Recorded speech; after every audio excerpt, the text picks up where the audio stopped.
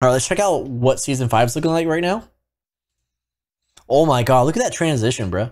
I'm listening to emo rap right now, and I'm like, SGL, brother. All right, let's go by the tiers real quick. I'm not going to be like, oh, blah, blah, blah. But anyway, so Rain Factory right now in season 5, or summer 2024, as we call it here.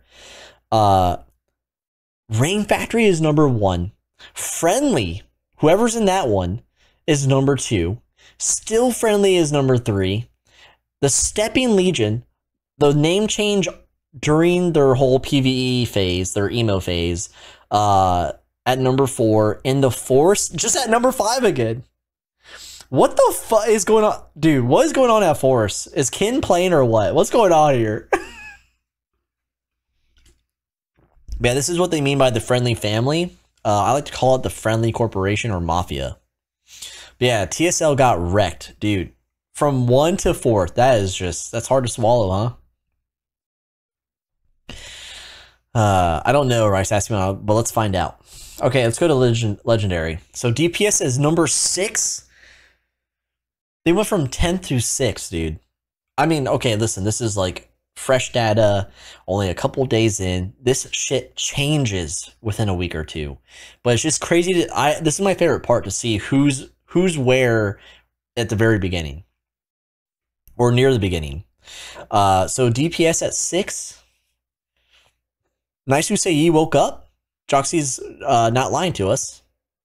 Asgard at number 10 and Shadow at 9. Oh my frick. That's right. If you want the junior analyst to show up, there has to be official requests in chat. Damn, that's insane. We have a lot of PvE showing up, just like from the community comment.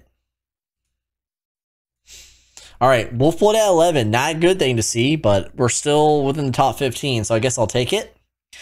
Prostor at 12. Oh, so this is Resolve. Resolve at 13, huh? Does anyone know who's leading Resolve? And are they PvE or PvP? Can anyone tell me that? Cutie with the $2. Thank you so much. Junior analyst. Let it be known that Cutie has requested the presence of junior analyst. Analyst. Crazy Joe. Who the fuck is Crazy Joe? Is that Crazy from Koi? From Knights of the Internet? There's no way, right? Like, there's no way. Crazy Joe from Babel? Dude, is Crazy Joe the dude from Knights of the Internet? And they're PvE. Okay. And the cult, that's Fred. So I guess it's been revived. And then there's Elsa's guild. So ZCK, number 16. Drifters actually pushing into the SGL at 17. Italia at 18. Are they like Italian? Well, it says Paisen Jr. get more fans than Paisen ever got for real. That's so true, brother. Wolf at 19 and TPC at 20. Pretty much the same position. Who the hell is Afterglow, dude? Who's Afterglow? Are they PvE? Afterglow at 21. And then House of Bamboozle, a tier 2 guild, at 22. Murder the Crows in the same exact position. Golden Arrows getting fucking dumpstered on. And then Heaven and Hell, after Dark did all that grinding, they're in the top 25 again. With a new icon. They're not the flame anymore. Librarian says it is an Italian guild. Okay. I've never seen Afterglow before. Yo, me too.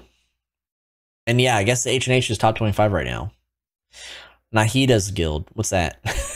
Who's Nahida's? And Izukawa says Rip Golden Arrows, dude. Rest in peace.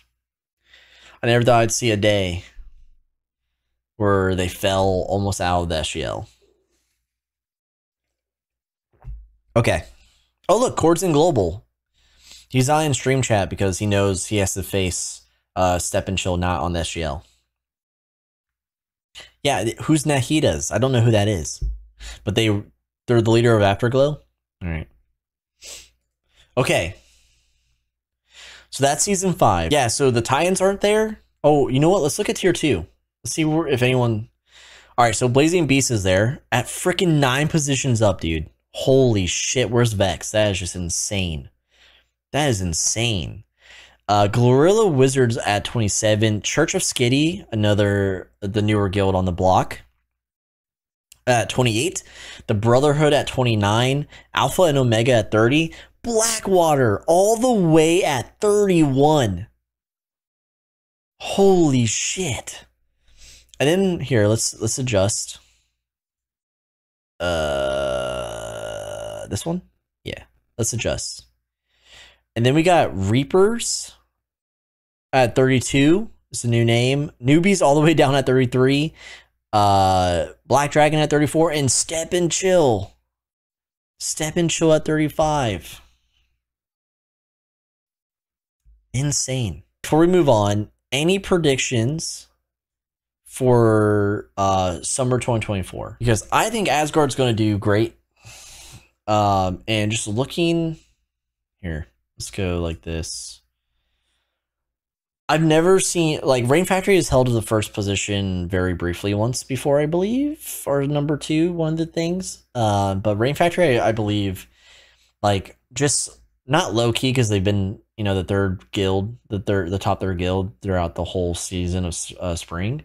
But I think Rain Factory has, like, low key just been leveling up. Like, this is the strongest I think Rain Factory has ever been. And then the friendly guilds, it's surprising. Usually they're not competing with each other, but here they are, both in Celestial. We saw this before. We saw this in the beginning at like the 4th and 5th position, where they've kind of like popped in at the same time, or in one dropped, you know, just below into Legendary. But I have high hopes for Asgard. I am rooting for Rain Factory. I've always rooted for them. I'm not too sure. Guilds I'm shaky on. I'm not too sure about Yi. And I'm hoping for the best with the PvE guilds, but they usually, you know, they hit the curb a lot sooner than others. And of course, that I fully believe in Wolfblood will be top 10 yet again. I truly believe that. But yeah, I mean, there's some great names here. All right, chat says, Izakow says Asgard top 15. Shadow says 5 PvE guilds in the top 12. Nowler says I've been here, couldn't watch. Oh, okay, never mind. Tansy says I think RF will be first. Tansy's going to RF right now. Circle says Autumn planned those wars flawlessly. So shout out to Autumn and her strategic planning. Kimsters wants a bottle in the warmer. Okay. It's a great prediction. Joxy says RF at number 1, 2, one of the friendlies, 3 TSL, 4 Murder of the Universe, 5 Forest, 6 other friendly, 7 DPS, 8 Wolfblood, 9 Yi, 10 Shadow Garden or Resolve. Now that, we're going to remember this. That's interesting. That's like balls to the wall take right there. Bomb says, I want to see DPS take and hold number 5. I don't know about that one, brother. I mean, the best time to do it is now because them and the Force are like earning neck and neck. Her voice says, I reckon the Force is going to drop from the top 5. I wonder if that happens, but then Kin just like, you know, wakes up and then catches, you know, makes up the difference. Autumn says, was a group effort to start out strong and I died a little inside when Wolf passed this up.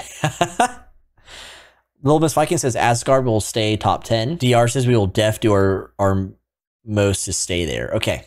All right. So that's season 5 prediction.